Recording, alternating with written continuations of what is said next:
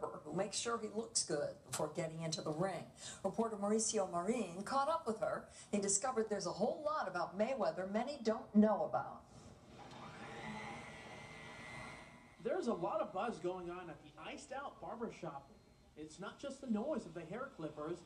Everyone in here is talking about the fight happening this weekend between Manny Pacquiao and Floyd Mayweather. But there's something different about this barbershop. Just clean hair. And, you know, line hairs, goatee, shave them, and is it? Classic.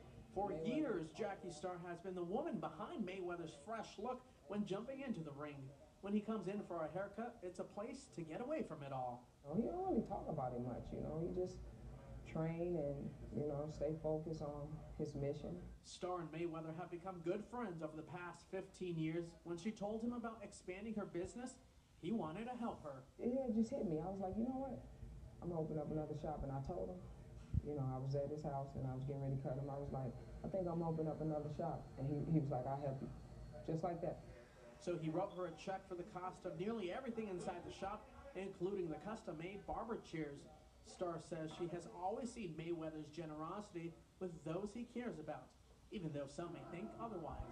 I just don't know many people that's doing that. You know, I'm his barber / friend, but he doesn't have to do that. Just like millions of other people, she'll be watching the big fight this weekend. You can probably guess who she's rooting for. I know he'll pull it off, but just the fact that the swinging and, you know, just the emotions riled up, I'd be a nervous wreck, to be honest with you.